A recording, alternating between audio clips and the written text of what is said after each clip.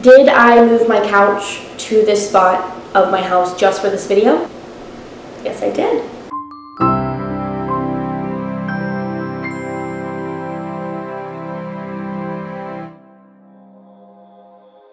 Hello my beauties, and welcome back to my channel. If you are new here, hi, my name is Janelle, and if you are not new here, hi, my name is still Janelle. Thank you so much for being here. So, today I'm in my new apartment filming. I love it. This is like home now, and I am like so enjoying it. The decor is my fave. I am loving it. Apartment tour to come, also a bookshelf tour to come. So I know you guys are probably like, no. You will see those in a few weeks. But yeah, so this is going to be the new setup, I think. I am like super okay with it. Like, I love it. I think it's great. So today, as you noticed by the title, is my April TBR. However, I have now made it into a game, and I am super excited about it because I've kind of been struggling with my TBRs each month. I don't like the idea of just like picking out my book. I wanted to make it a little bit more fun, and I thought it would be a little bit more fun for you guys to watch if I made a game out of it. Also because I love watching like Book Roast do her TBR avatar, and like all these other people that just like do like spin the wheel, you know? Like I just think it's so much more fun to see like what fate gives them rather than them just picking it off the shelf. So yes, so we are going to be turning this into a game. I am going to be screen recording my phone for you guys so that you can see what I'm doing. So I downloaded this app called RAFFLE name, okay, and it basically is like a wheel. It's like a random generator kind of thing, and it's going to be giving me a bunch of random prompts to use to pick my books. I did write a lot of the prompts and just stuck them in here, so it's just going to randomly generate them for me to, you know, pick a book based off the prompt that it gives me randomly generated. But before we get into the video, obviously make sure to subscribe down below, and I also want to say that I am so excited to be back filming in real time for you guys. It is so fun. I have totally missed it. I haven't filmed in like a month because I pre-recorded everything and then just like scheduled it to upload for the month of March because March was so busy. But yeah, and also me and Jonathan do have a honeymoon vlog that we will be uploading to this channel. So be looking out for that. I'm not really sure when because we still need to edit it, but it will be coming soon, so stay tuned. But on to the TBR game. So on this app you can create like different wheels, and I have an April TBR wheel, an A to Z wheel, and a color wheel. The A to Z and color wheels are wheels based off of a prompt in the April TBR wheel, so we are going to go ahead and click that, and then we're going to click this black arrow so that we can, you know, get to it. It's going to ask me a few questions. I'm just going to answer the questions real quick. Oh, it's also going to give me a million ads. It does this too. It's really fun. I really love the interruptions. Okay, so you can click continue, and then it's going to ask you if you want to activate the automatic raffle, and we do not because it's just going to spin, give you a winner, spin, and give you a winner, and it doesn't like let you stop. And we don't want them to record it because we are already recording it.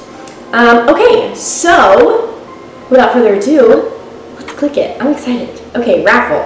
First one is next in a series. Yes, I am so excited. Okay, so I'm currently reading A Curse So Dark and Lonely by Bridget Kennerer, and it's like the Beauty and the Beast retelling. I'm intentionally reading it because I am coming out of a reading slump, and it's really helping me. But I have been wanting to purchase the next book because I'm loving the book right now. I'm like halfway through it, and I'm loving it. So that just gives me an excuse to purchase the next one, which I believe it's like A Heart So, I don't even know. I don't know. But I'm gonna purchase the next book, okay? That's gonna be, I don't know if Jonathan will approve, but I'm gonna fit it in the budget, and I'm going to. I will do it. Anyways, so I'm gonna move on to the next one. Since I don't physically own that, I'm just going to purchase it, or I'm gonna listen to it on audiobook. Either way, that is on my TBR. Next, Oh, I should also say that I think I'm going to do 7 spins.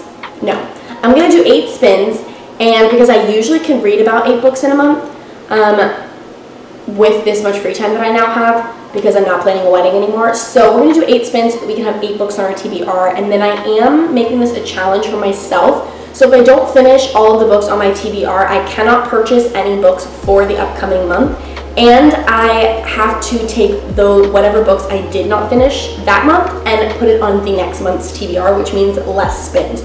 So hopefully this will motivate me and push me just to kind of finish books. So yes, and then I think that's all oh, and yes, my next rule.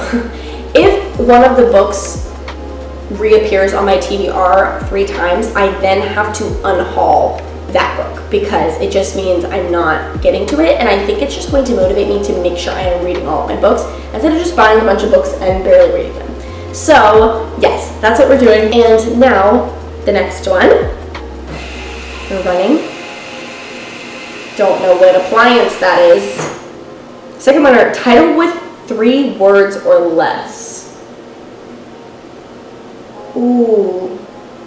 Okay.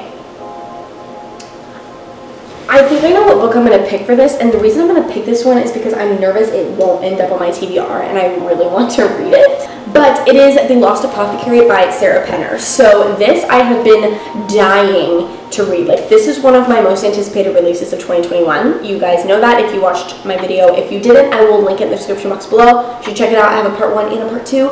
But anyways, this one, I got it in my Book of the Month subscription. I was going to just order it, but I wanted to wait and see if Book of the Month would have it, and they did. So I bought it. This one I am super, super excited about. I'm going to read you the synopsis so that you guys also know.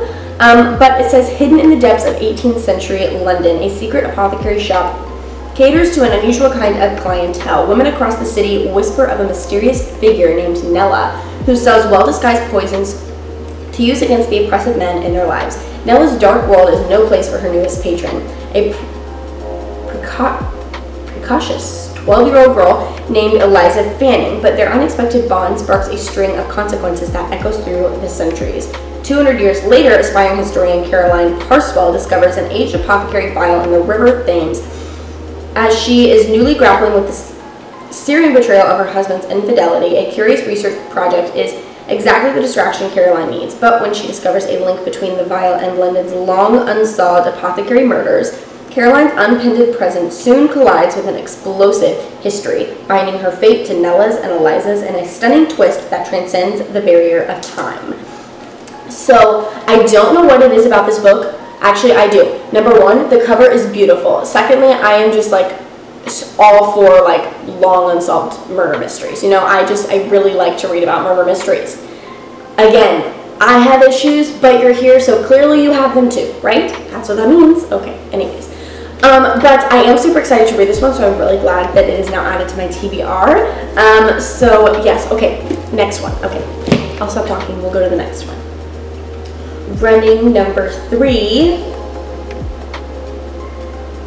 A romance. Okay. I actually have not read a romance in a long time, and it's mainly because I don't usually like them. But I'm sure I could find one. Okay, so the book I am going to pick for this, which is a romance, is Honey Girl by Morgan Rogers. So I've been wanting to read this for a long time as well. I think I got it in my February, yes, my February Book of the Month box, and I just haven't been able to get to it, and it's honestly, it's not that big, so I think it'll be good. Like, so far we haven't gotten any like super large books, but I think it's gonna be good. Let me read you the synopsis. It's beautiful.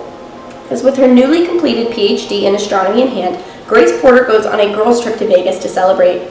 She's a straight-A, hardworking high achiever. She is not the kind of person who goes to Vegas and gets drunkenly married to a woman whose name she doesn't know, until she does exactly that. This one beautiful, spontaneous moment upends Grace's carefully laid life plans, staggering under the weight of her parents' expectations, a struggling job market, and feelings of burnout. Grace flees her home in Portland for a summer in New York with the wife she barely knows.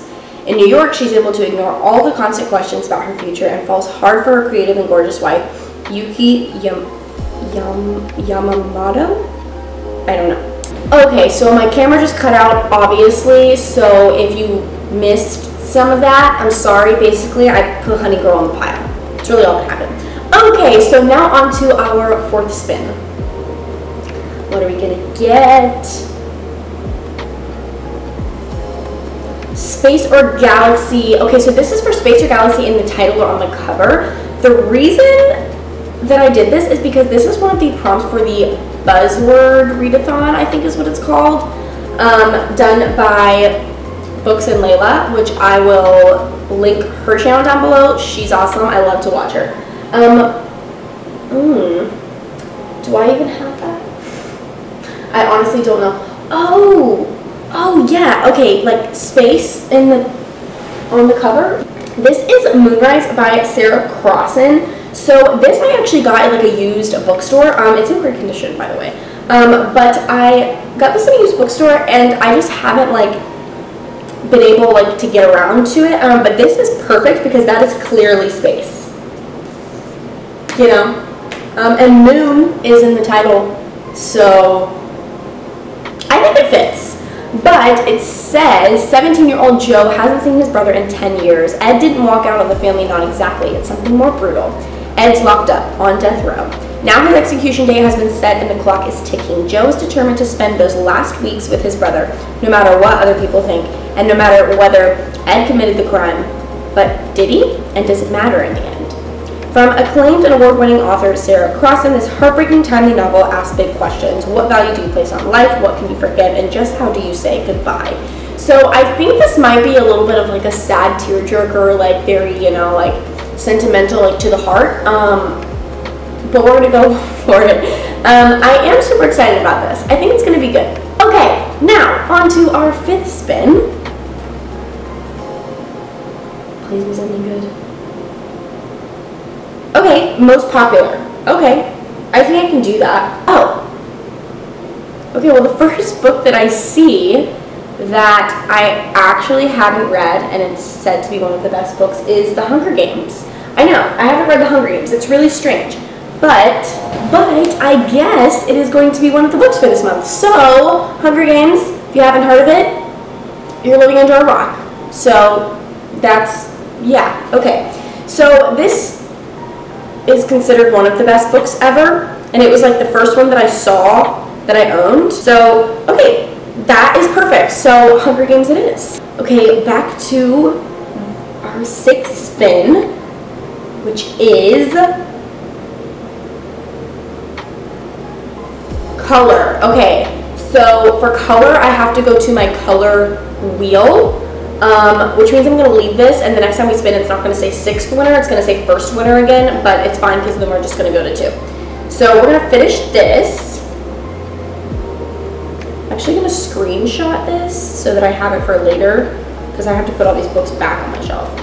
Okay, yes. No, I don't want to do that. Okay, so I'm going to go to my color wheel, and we're going to spin that one, and then I basically have to pick a book based on like if it has that color in the title or on the cover page.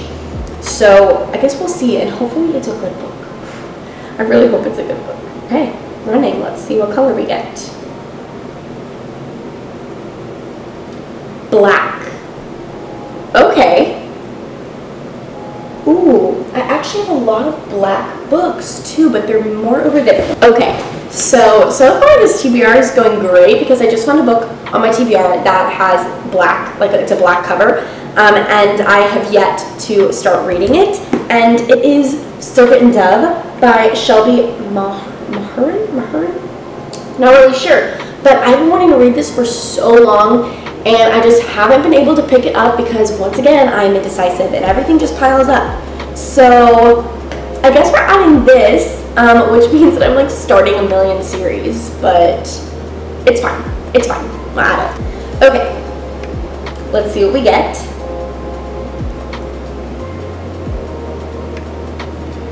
Sarah J. Maas. Okay, so I don't think I own any books by Sarah J. Maas, but it does give me an excuse to buy one of her books. Oh, I'm so excited. Okay, I don't think I am. No, I don't. Okay, perfect. So I think that's going to be my excuse to start the Avatar series. I'm really excited about that. That actually, like, really works out in my favor. Okay, so now we're going to go to the next one. So our very last spin is a new release. Well, frick, I already did The Lost Apothecary because I thought it wasn't going to make it under this TBR. Okay, so what I think I'm going to have to do so that I don't purchase another book, because I can't, I'm already going to be purchasing one. Oh no, two, because of the Sarah J. Maas book.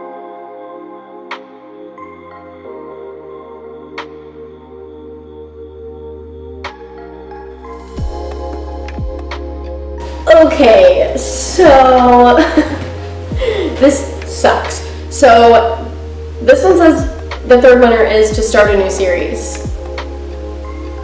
I've literally started 1, 2, 3, 4. I'll be starting 4 series this month. I don't think I want to do that to myself. I don't know. I could, like, I have a lot of series, like, I could start.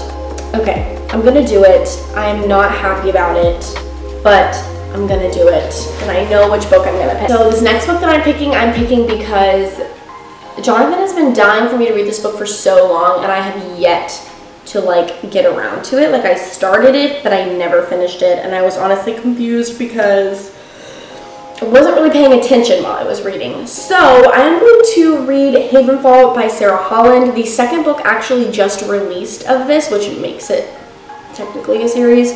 And we own that one too. So then I am starting a series that I don't have to purchase.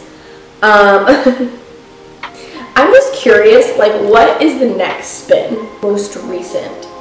Okay, so most recently purchased. Okay, most recently purchased would have been like Phoenix Flame or Cinderella is Dead. And Phoenix Flame kind of goes along with this. So I feel like that's a sign that I just need to read this. So, yeah. Okay, so I guess, oh my goodness. This is my TBR pile for the month of April. Just picture A Court of Thorns and Roses right on top, and picture this is the second book, not the first one. But I feel like that's a good little pile. I haven't read this many books in a long time at once. So I guess we'll see how it goes.